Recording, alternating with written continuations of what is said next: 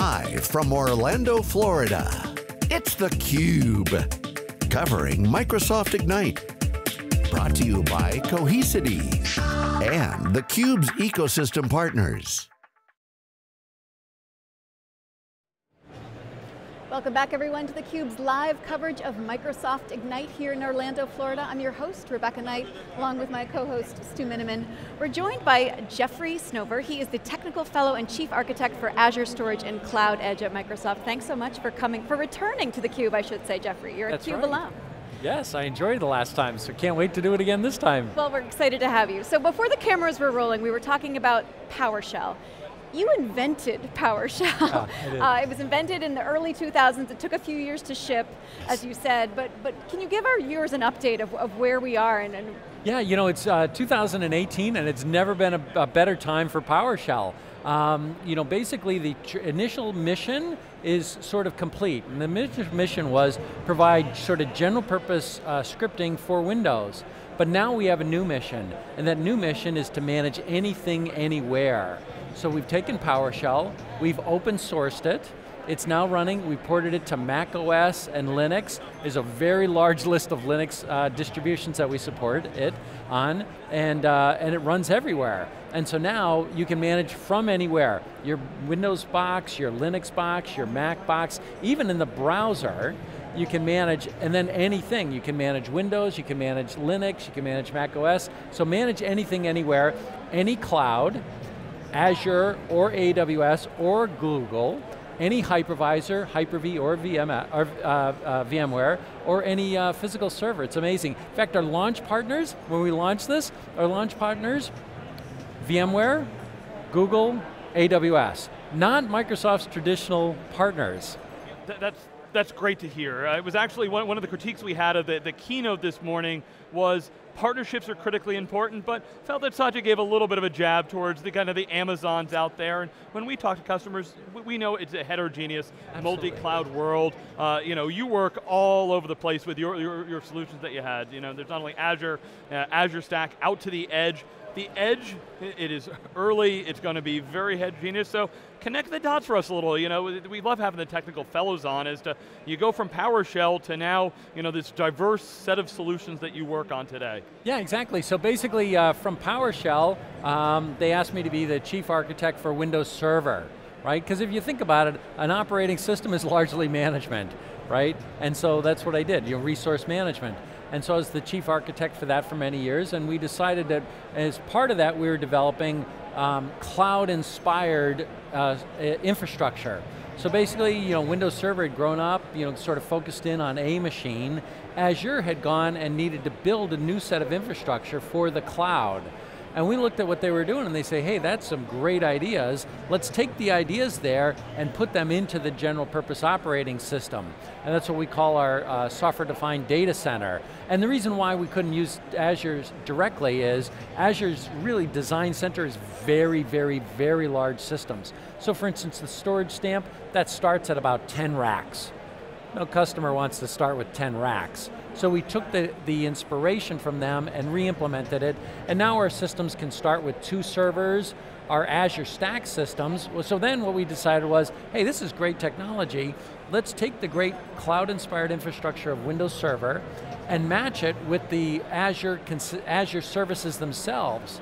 So we take Azure, put it on top of Windows Server, package it as an appliance experience, and we call that Azure Stack, and that's where I've been mostly focused for the last couple of years. Great, can you help us unpack a little bit? There's a lot of news today. Yes. Windows 2019 was announced. I was real interested in the DataBox Edge solution, which I'm sure. Isn't that crazy? Really interesting. Let's do some AI applications out at the edge, and it's the same kind of box that we can transport data because, I always say, you got to follow customers' applications and data, and it's tough to move these things. We've got physics that we still have to work on until some of you smart guys figure out how to break that. But yeah, maybe give us a little bit of context as to news at the show, things your teams have been working on.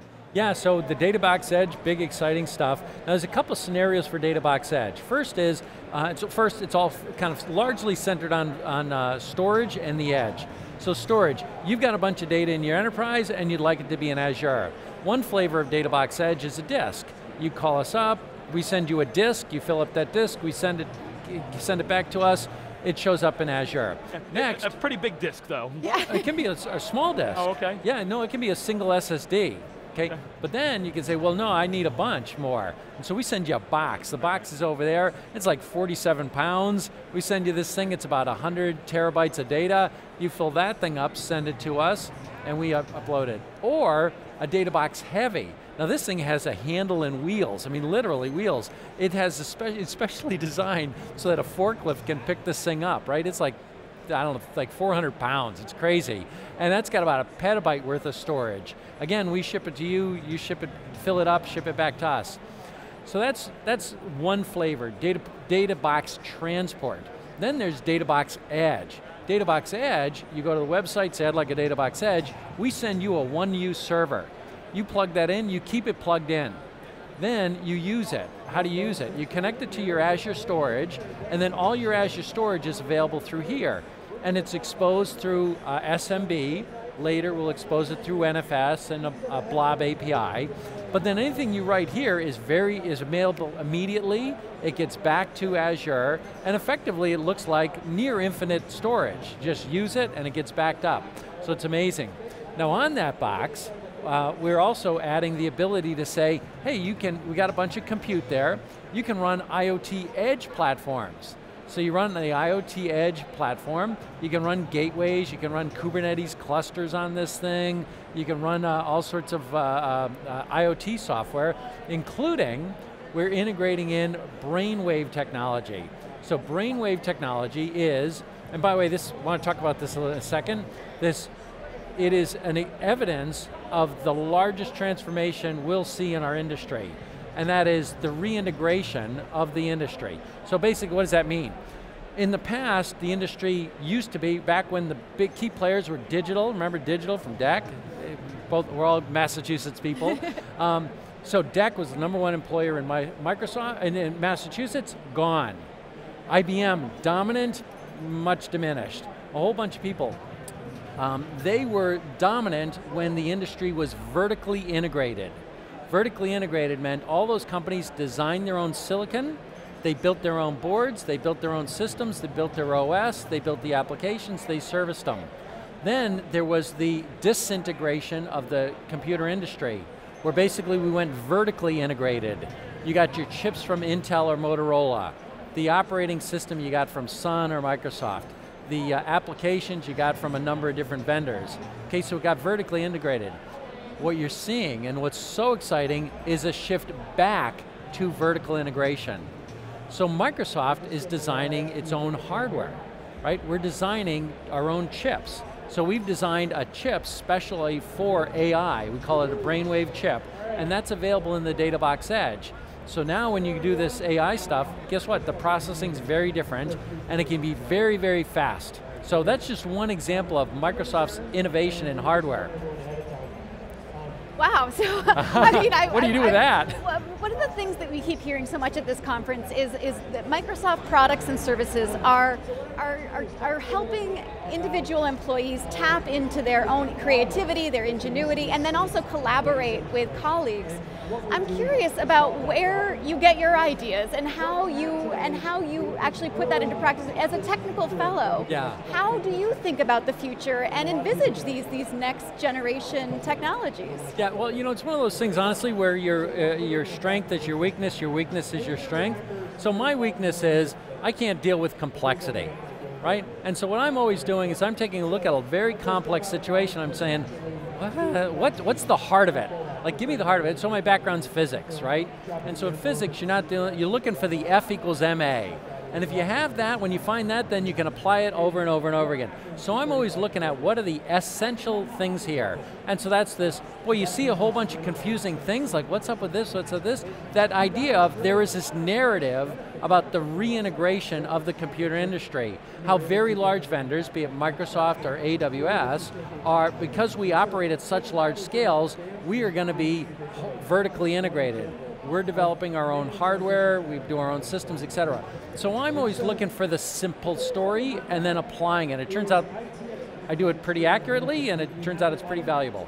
All right, so that's a good setup to talk about Azure Stack. Yeah. So The value proposition we heard, of course, is start everything in the cloud first. Microsoft does Azure, and then let's have some of those services in the same operating model in your data center or in your hosting service provider environment. So, first of all, did I get that right? And give us the update on Azure Stack. I've been trying to talk to customers that are using it, talking to your partners.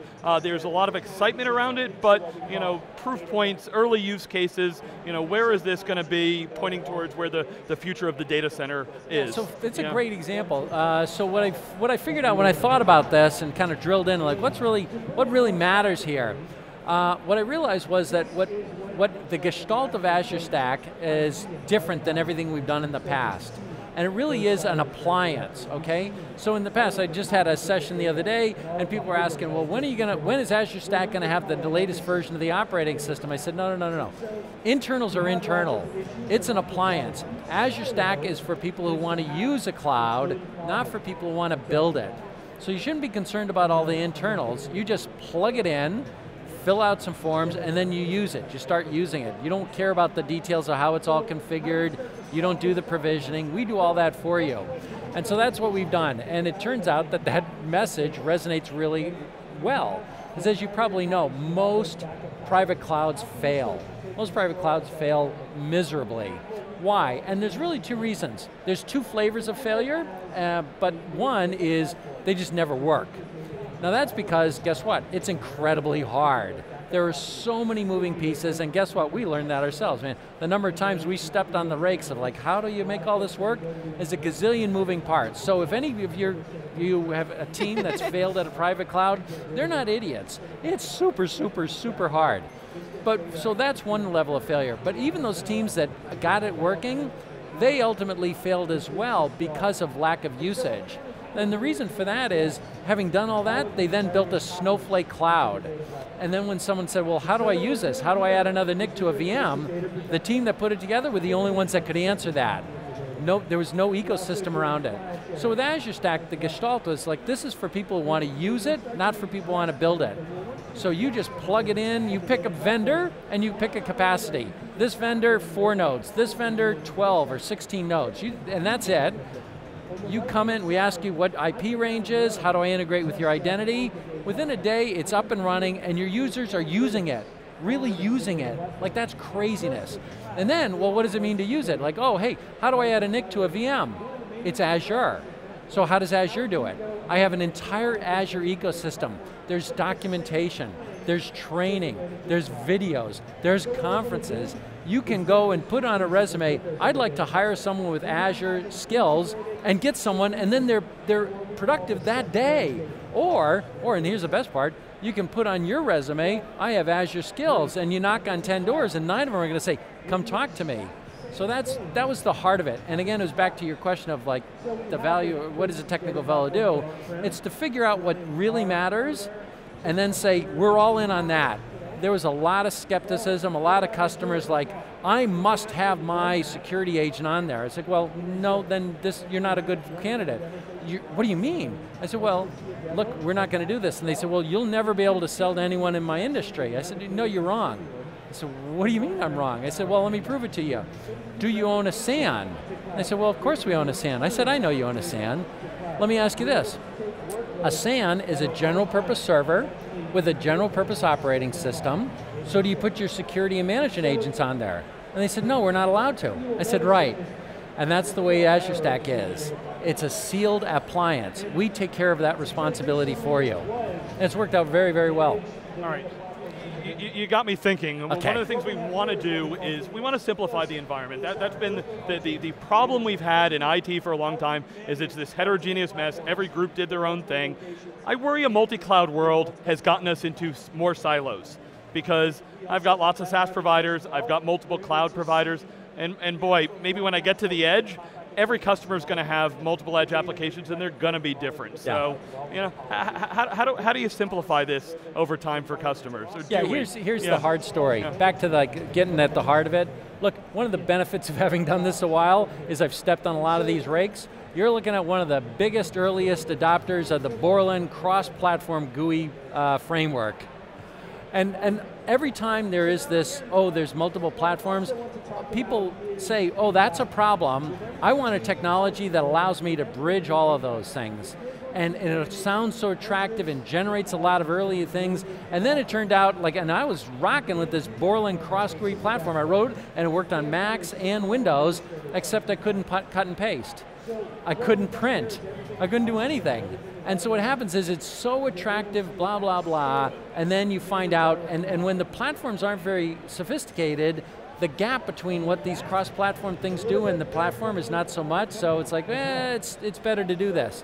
But over time, the platform just grows and grows and grows. So the hard message is, people should pick.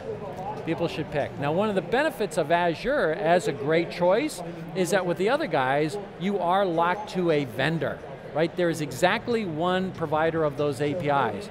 With Azure, you can get an implementation of Azure from Microsoft, the Azure public cloud. Or you can get an implementation from one of our hardware vendors running Azure Stack. They provide that to you. Or you can get it from a service provider. So you don't have to get, you buy into these APIs, you optimize around that, but then you can still use vendor, hey, what's your price for this? What's your price for that? What can you give me? With the other guys, like, they're going to give you what you give you, and that's your deal. That's a good note to end on. Thank you so much, Jeffrey, for coming on theCUBE again. It was great talking to you. Oh, that was fast.